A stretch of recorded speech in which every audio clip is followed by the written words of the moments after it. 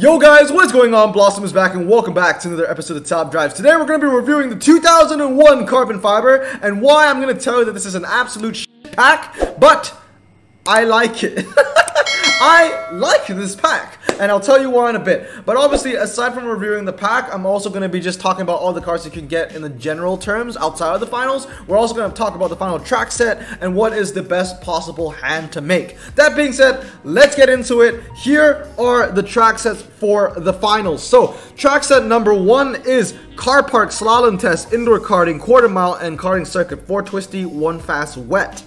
Second is Mountain Slalom, G-Force, 30 to 130, Monaco G-Force, and Monaco City Streets. So that's 1 hybrid wet, 3 twisty, 1 fast. The third track set is Monaco City Streets, Twisty Circuit, Fast Circuit, Karting Circuit, Monaco Hairpin, which is 1 hybrid, 4 twisty, no fast. And the last one is Monaco Narrow Streets, Quarter Mile, Monaco City Streets, Half Mile, and Monaco Hairpin, which is 2 twisty, 1 hybrid, 1 of the twisties is wet, and 2 drags. Basically, what you want in this finals is 1 fast, 1 hybrid. No, you want 1 fast, 2 hybrid, but 1 of the hybrid has to be 4-wheel drive, not standard. I'll talk about that in a bit, and 2 twisties. That's basically what you want to go in with. And before I review the pack, I need to talk about a misconception that I feel like a lot of players are having right now, okay? I've had a lot of DMs from players saying, oh, Blossom, I have like, I don't know, 1 of the legendaries and like 4 key ultras. I think I might have a decent chance at these finals. No, I'm sorry. I don't want to be the bearer of bad news, but I have to give you a huge slice of reality here. I've had a lot of people DM me about this. If you are one of those players who might have a legendary or a max epic, just 1, and then 3 or 4 key ultras, I'm sorry. Your Jaguar XKR is not going to help you in the final. The Tamora is not going to help you in the final, okay? Because here's the thing. The only time when you can use ultras in a final is when the standard goes down. And I'm not saying standard of the game or the final itself. I'm saying the standard of the competition. You need the Sharks to not care about the final, aka you need the Sharks to not open packs for you to have a chance, because then they won't be opening packs, they'll just be using what they have. That's when the level of competition goes down a bit, and that's when ultra rares start bleeding into hands and, you know, starting to make things work to win the prize card. In this case, it isn't. I know a lot of people are saying that, you know, the cars in this pack is trash, nobody wants to open the pack, so, you know, you might win it with ultra rares. No, that's not the case, okay? That only happens when the pack is shit and the prize card is shit, okay? Because even though in this situation the carbon fiber is bad, the carpool in 2001 is bad, the prize card is enough of an incentive for Sharks to open 15 carbon fibers. You know, and I'll be posting that in a bit because I actually did open all 15 carbon fibers on someone else's account, and I'll be posting that on YouTube probably after this video goes live. But you know, because this prize card is so good, the incentive is there. You know, Sharks won't care. They will open the 15 CFs even if the pack is bad, as long as the prize card is good. Okay, so just because this pack is bad doesn't mean that you have a chance. I'm sorry, but if you have like 3 ultra rares and 1 legendary, you have no chance at the legendary. I swear, unless you're in the EU servers. Everybody knows the EU servers are a joke. They're so easy over there. But anyway, let's get into it. I'm gonna click play after that slice of reality. 2001 non-prize cars, open the filter, and let's go to all cars, and let's just review this pack. Now, first of all, I'm going to start with the ultra rares, and I'm going to be judging them in a general standpoint, alright? I think I've already made myself clear. None of these ultra rares are going to help you in the final. This is a very straightforward final where the best 5 cars are the top 5 cars in most regards. Maybe that Porsche GT2. But anyway, let me talk about the ultra rares. I'm going to be judging this in a general sense, so outside of the finals. How useful these cars are in clubs, in just your normal multiplayer events. You know, how good are they to be in your garage? So, first of all, 8 ultra rares. Only 8 ultra rares you can get from the 2001 carbon fiber, starting from the Ford Escape all the way to the Jaguar XKR. Now, I've already made myself clear, right? None of these are going to help you in the Tri-Series. I'm sorry.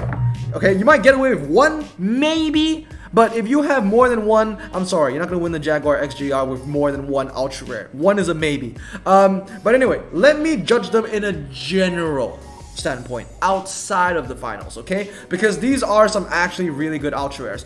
From these 8, I would say 5 are actually great. 8. Great. What are the 5 you might be thinking? The first one is the Jaguar X-Type. 4-wheel drive standard tire car, medium ground clearance. That is the kind of car that you always want to have in your garage. Whether it be the X-Type, whether it be the BMW 540D, whether it be the Cadillac Citadel, the Chrysler Citadel, or the Cadillac CTS Coupe. Alright? You want 4-wheel drive standard tire, medium ground clearance cars in your garage. The Jaguar X-Type is exactly that, and for that reason alone, you want to have it in your garage, especially if you play clubs. That car is huge. Second one, Opel Corsa. It's the best front-wheel drive off-road car in the game. It's also Blossom Choice number 1. Now we have Blossom Choice number 2. There are 2 Blossom Choices in this pack. Second one, TVR Tamora. It is the best ultra-rare quarter-mile and half-mile dragster. The best quarter-mile and half-mile dragster. I'm not even exaggerating. It is the best quarter-mile and half-mile ultra-rare dragster. So Tamora, Corsa, X-Type, all fantastic. Powerbox, I'm putting it in there. It recently got a buff of the hill climb boost. And also, once again, it's probably going to get off-road tires. However, the whole Pescarolo thing and how Hutch is slowly making the game less realistic, it makes me think that they might never add off-road tires in here. But I'm adding the Powerbox in here still. I still have a little bit of hope that it will get off-road tires because once again, literally look at the picture. Those are off-road tires. Let's be 100% real here. So if that gets off-road tires, the Powerbox will be fantastic. But even without off-road tires right now, as it is, with that hill climb boost, it's actually not that bad because it handles pretty well. I mean, it handles the same as the Escape, but it's like, what, 2 seconds faster to 60. Last but not least is the Jag XKR-R. This is a fantastic all-rounder. I think it's like 3.8, 3.7, 9.2, something like that. I think it's 3.8, 9.2. Fantastic all-rounder. RQ64 Club, great, ultra rare to use for the fast circuit, for the hairpin road. It's okay for the quarter mile as well, but why would you use it for the quarter mile when the Tamora exists? You know what I mean? They're also both British and they are both the same year. I digress. These 5 ultras are really good. The Vanquish is decent. It's like the Roof BTR for British cars, but like I said, you know, it's like if you have the Roof BTR, why do you need the Vanquish? So for that reason alone, I'm not putting the Vanquish in the amazing ultra rare category, which is a bit counterintuitive because I'm really putting the Powerbox in here because I'm judging the Powerbox on it getting off-road tires in the future. But technically, even if you wanted to kick the Powerbox out, it's still 4 amazing ultra rares out of 8. That's 50%. Now we've learned this from recent packs I've reviewed in the past. 50% is high.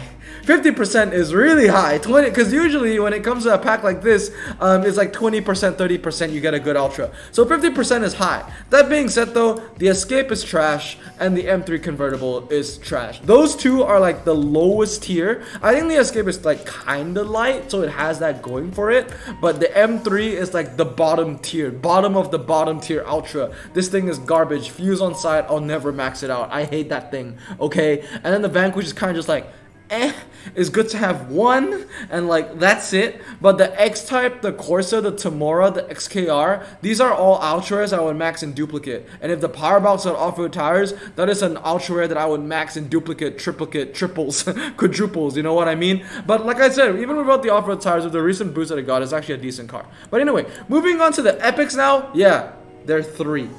In a general sense, they're all trash. In a general sense, they're all trash.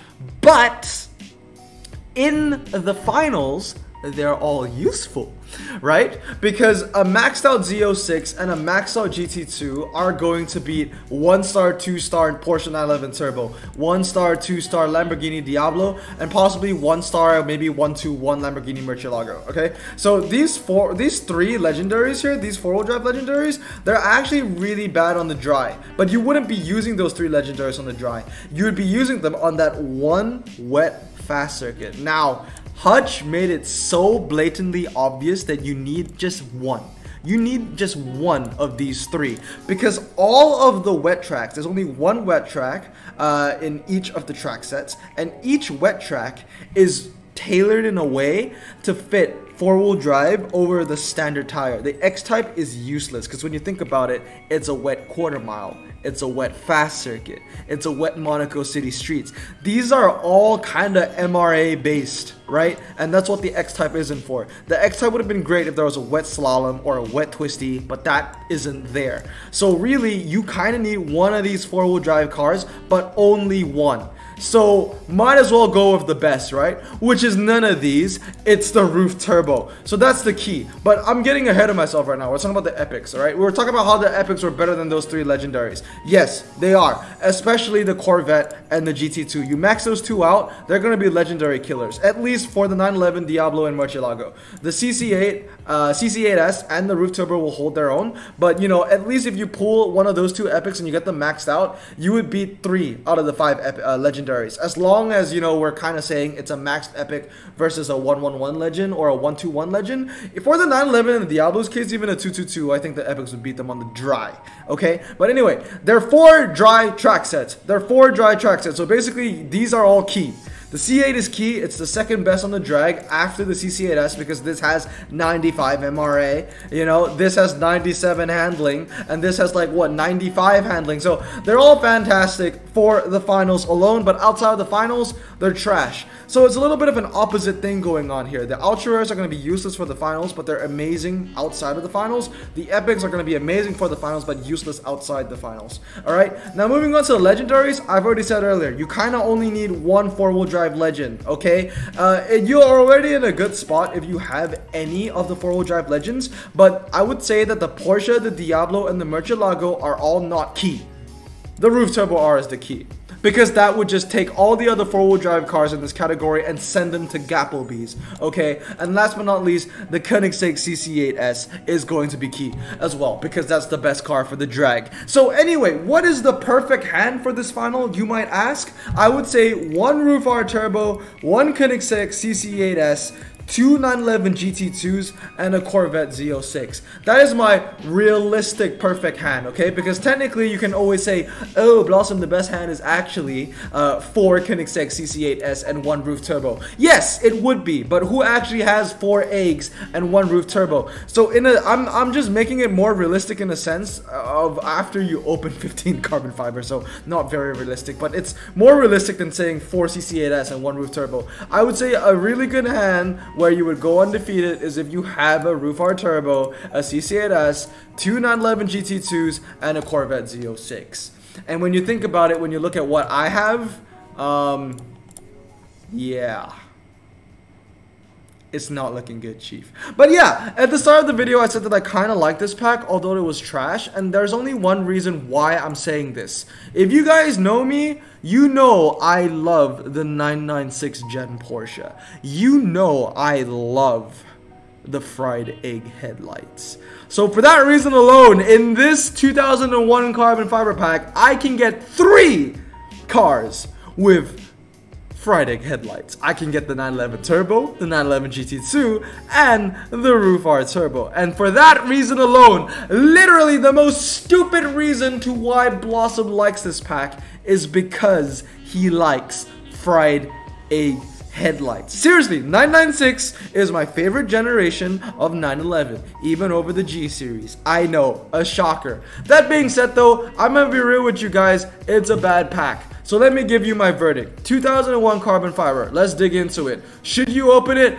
Absolutely not. Especially if you're one of those that DM'd me saying that you have 1 legend and 4 key ultras. You are not close to getting the Jag. You need to open all 15 and hope that you pull at least 4 epics to help that legend, okay? But if you are really close already, if you already, and this is rare because not a lot of players have a good foundation going into this final, and Hutch did it on purpose because this is a big prize card and they want people to pay, right? If you do have a good foundation, if you have 4 epics already and you just need like a legend or something, then yeah, go for it. Or, of course, if you really want the Jag, if your name is Reese, if your name is Zambong, then yeah, you would open all 15. But let's be honest, you probably would have opened all 15 already. Actually, Mbang has already opened all 15 because I opened all 15 for him.